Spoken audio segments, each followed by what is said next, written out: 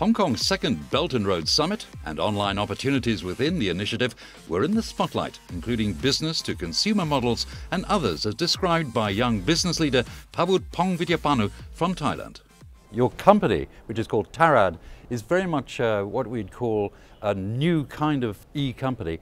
It's been likened, I think, to Amazon, yes, but in the Asian area. So what is the key to this model, would you say? We provide an e-commerce solution for the business in Thailand that who want to sell in online. We provide a solution like a platform, payment, including like a logistic and everything, like end-to-end. You just come and you just sales in the, we have 4 million people in our website like now.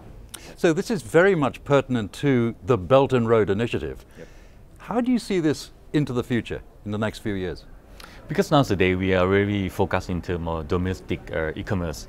But when the Belt and Road is coming, that means in terms of collaboration between we can sales product, not only in domestically, we can sell to any way in around the world. That means if we have the infrastructure connected to our country, that means we can sell abroad easily. Because nowadays when the people in overseas, just one click they can buy stuff from Thailand, and then Thailand can buy stuff from overseas really easily. So you really see Thailand as being central to the kind of output that you're going to have along the Belt and Road. Yep. How important is Hong Kong going to be? I think Hong Kong is a gateway to mainland China.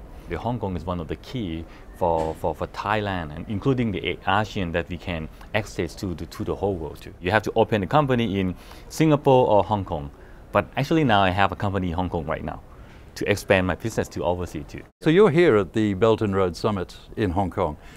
How important is the summit, would you say, and what's your impression of it today? Belt and Road is something like a new project for some people that they never realized before, and some infrastructure that we're going to have it in a few years. That is really important. That's why when this summit is going to be encouraged and stimulate more people to understand what's going to happen in a few years from now.